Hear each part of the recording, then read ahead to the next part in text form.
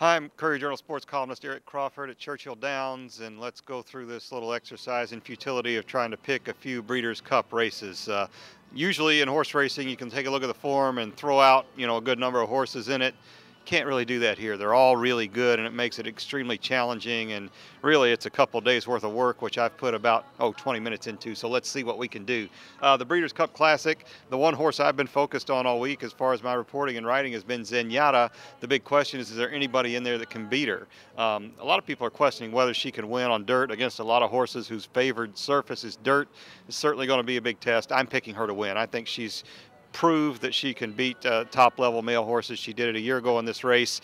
But if you're looking for big challenges, I think you have to look at Blame, number one on the list. And I think Espor City is another horse that I'm looking at to maybe give her a challenge. She's going to have to reel in some very good horses. The Ladies Classic on Friday is going to be an interesting race, and we have a former Oaks, the reigning Kentucky Oaks winner, Blind Luck, in this race. I think I like Blind Luck, even though she has really had a kind of a tough campaign. They've run an aggressive campaign with her since. Also, like, if you're looking for a horse for price, one of my better mares that I'm looking at in this race is Acoma. She's 2 for 2 here at Churchill Downs. She looks really good. She's coming off of a big win, so I like her. In the mile, it's another high-profile race because we have another record-setting horse in Goldakova. The question is there anybody in there that can beat her to stop her from becoming, what would be the first horse to win 3 Breeders' Cup races if she can do it?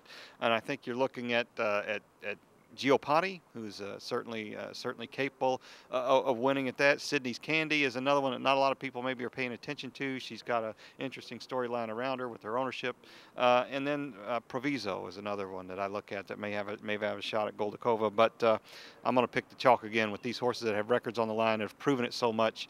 I'm going to go with Goldakova in the mile. In the turf, I like a European import, kind of lightly raced, only 5 races, but Workforce is looking to make a little history of his own. He has a trainer in Sir Michael Stout, who came here and won with Conduit, and I think Workforce is the horse to watch in the turf. That's what we've got so far. I'm going to be taking a deeper look at these. You can check them out on my blog. Not that I should, follow any of that with your money or your financial security, but happy to let you know what I think, and happy betting.